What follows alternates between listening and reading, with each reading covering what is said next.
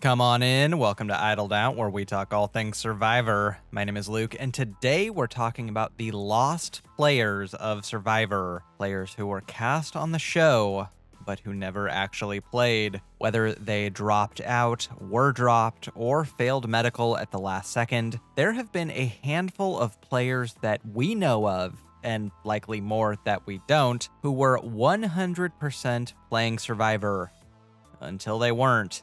So today, I thought it would be fun to go into Survivor history to look at the players who never were, and those who replaced them. I've long been fascinated by behind-the-scenes stuff like this, but it was Saint-Amour's recent video on lost Big Brother players that finally pushed me over the edge on making this one. Go watch that if you want to know all about the Big Brother players who never were. The link is in the description. I'll be going chronologically and only covering people who were cast on but never played Survivor at all. So last-minute cuts from All-Star seasons won't be included. And I'm only going to talk about players whose names and identities we actually know, with two small exceptions at the start and end of the video. All that said, let's dig in to the lost players of Survivor history. I'm going to start with a woman we know a little about, but not who she is or what she looks like. The mystery woman that Tina replaced in Survivor Australia. Tina, the eventual winner of Australia, and a three-time player, was actually an alternate for Australia. Up until pretty late in pre-production, the original plan for Survivor Australia's opening was insane. As we saw on the show, the cast was flown into the Australian outback via plane, but originally they were supposed to skydive out of it. The Survivor Australia players all had to go through jump school, and they were all originally intended to parachute into the game. Mark Burnett was seemingly trying to kill this cast, which, in hindsight, not the worst idea he's ever had. The cast was nervous, but on board. Except for one person, a woman, often referred to as Maureen, though I don't think the name's ever actually been confirmed, who dropped out of the game 2 weeks before it was set to start, because she didn't want to skydive in, which, if she just would have held out a little longer, she wouldn't have had to anyway, as the cooler, more liability-minded heads at CBS Legal ultimately prevailed. The rest is history. Tina was called in to replace her, Burnett suffered a momentary lapse in insanity and the skydive stunt was cancelled, Tina won the game, and Mystery Maureen was probably mad forever. The next would-be Survivor that we know about is easily the most famous in Survivor lore. Mellisa McNulty, the only Survivor never was that the show actually acknowledged on air. The fear of the unknown is so strong that one survivor quit just moments before being set adrift miles from shore. There are official cast photos of Mellisa, there are photos of her with the cast, and there are even post-game interviews with her where she explains what happened. 5 hours before the game was set to begin, Mellisa began suffering a series of debilitating panic attacks, and she chose to leave the game just before it started due to her anxiety. Given the late hour of her leaving the game, there was no way to get an alternate on site on time, and so the executive decision was made to start the game with an unprecedented 19 players and restructure the first episode on the fly. All of the footage of Melissa's pre-game interviews did exist at one point, but to my knowledge is now lost, but there are transcripts of some of it. Here's my favorite part. Quote, "I'm single, I'm out here to have a good time. If you don't think I'll use these to my advantage," pointing to her breasts, "you're probably in the wrong game too. I've got a head, but I've also got these too." You've gotta love this weird period in Survivor's lifespan. The idea of a new era player talking like that is genuinely unfathomable. In the end, given her what might have been factor, Mellisa ironically became more of a Survivor legend outside of the game than she likely would have been in it. So maybe it's for the best that she dropped out last minute. And just speaking as a viewer, I'm also thankful. They seriously expected us to be able to tell her and Jessica apart. I'm a professional Survivor watcher, and I can barely tell the difference. The next forgotten survivor is Craig Saint-Amour, who was cast on but did not play on Survivor Blood vs. Water. Due to his high blood pressure, Craig failed medical on site during Blood vs. Water, and he and his daughter RC from Survivor Philippines were forced to leave the game last minute. Down a male-female pairing at the last second, Survivor called up Candace and John, and she heroically volunteered them as last-second alternates. This is why Candace is banished to exile in the Day 1 vote. The rest of this cast had pre-gamed for months, and she was not in on it. We don't know a ton about Craig, but we can still thank him. Not only did he inadvertently cause us to see Candace get voted out on Day 1, but he also spared us another season of RC. A much less confirmed Blood vs. Water player is Toddzan Robertson, Toddzan's brother, who was also cast on Blood vs. Water, allegedly. Personally, I find Toddzan a bit of an unreliable narrator when it comes to his returnee chances, but this is still worth a mention. In a Game Changers era interview, Toddzan said that he and his brother were nearly on Blood vs. Water before getting the axe late in the process. Quote, "With Blood vs. Water, I was a week away from playing it with my brother Todd. I was in. We sent our clothes in. Once you send your clothes in, you're in. Then they called me and, you gotta be kidding me, someone else from One World got picked. And it was going to be 4 from my season." You're not on Survivor until you're on the beach, and I think the difficulty of casting Blood vs. Water means there's a more fluid casting process than usual. So I'd be surprised if Toddzan and Toddzan were the only ones who sent in clothes but didn't make the cut. Still, unlike Toddzan's Game Changers game, it's still noteworthy and worth bringing up. Speaking of Blood vs. Water, let's go to another of the more well-known Survivor almost wers, Du Kim, who was cast on Survivor San Juan del Sur with her sister So, but had to drop last second for medical reasons.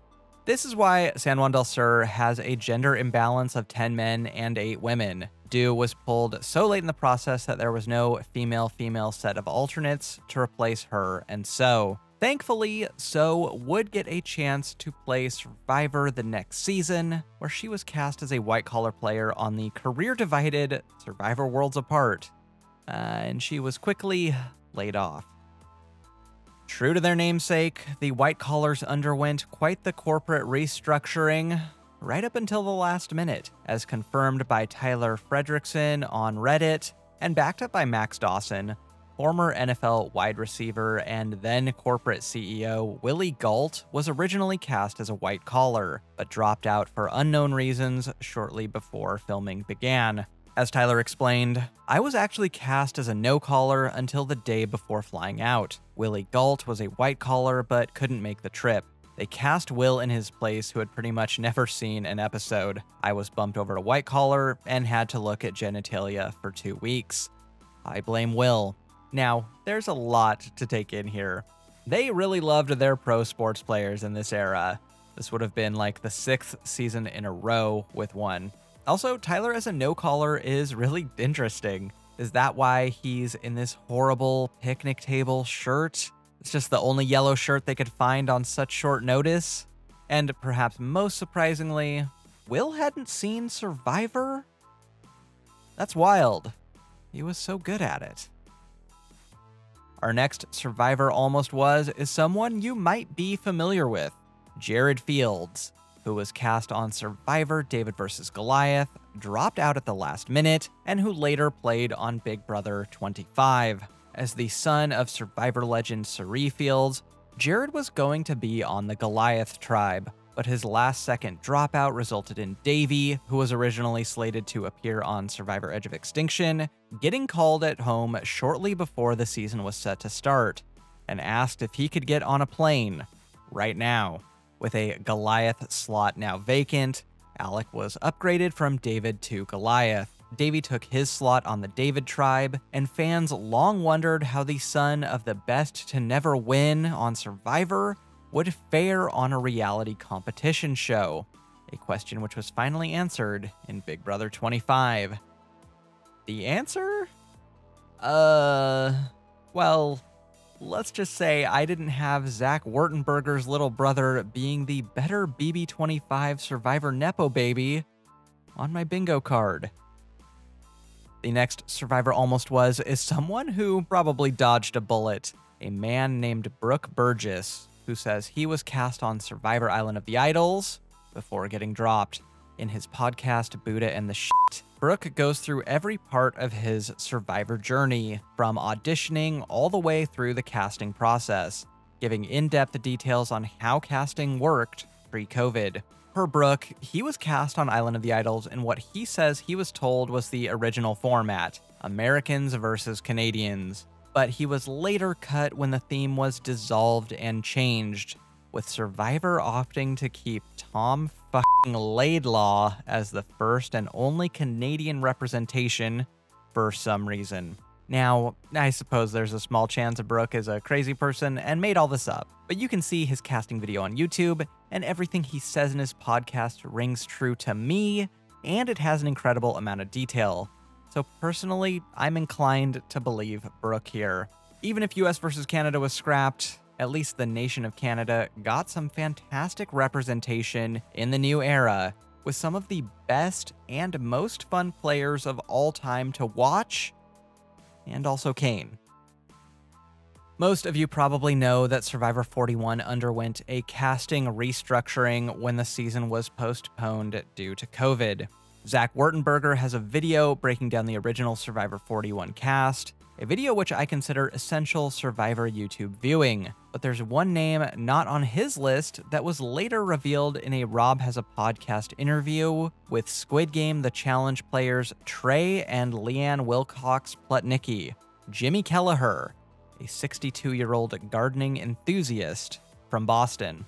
On Squid Game, Jimmy revealed to some of the other players that he was one of the original pre-COVID Survivor 41 castaways. Jimmy's a longtime applicant to Survivor, a huge reality TV fan, a massive personality if his social media is anything to go by, and a great cast photo haver. Who knows why Jimmy never got his chance at Survivor when most of the pre-COVID 41 cast has gotten their turn over the years, but I would guess that Jimmy K's survivorship has unfortunately sailed after his turn as number 262 on Squid Game, where he was eliminated in episode 3. Finally, let's end this video the way we started, with an unnamed mystery player, this time the male alternate for Survivor 46. I normally wouldn't include alternates, but I think it's worth mentioning just for the huge impact this person had on the cast of 46. In the pregame press for Survivor 46, nearly every person on the cast mentions him as someone who made an impression on them, to the point that pregame interviews with the cast had to include an editor's note announcing the player they just spent a paragraph talking about isn't even on the cast. Tall, with curly black hair and a long, flowing black beard, this is a guy who almost everyone talked about as someone they either got good vibes from or who they were afraid of heading into the game and would target immediately. Kelly was the alternate for Survivor 43 and later got her chance in Survivor 45, so it'll be interesting to see if tall, beardy guy gets his shot on a future season. If he does, it sounds like he'll be a major force in the game. I mean, this is a guy Jelinski favorably compared himself to, so you know he's gotta be good. There we have it. Every Survivor player that we know of that was cast on the show but dropped or cut at the last minute. These are just the ones known publicly.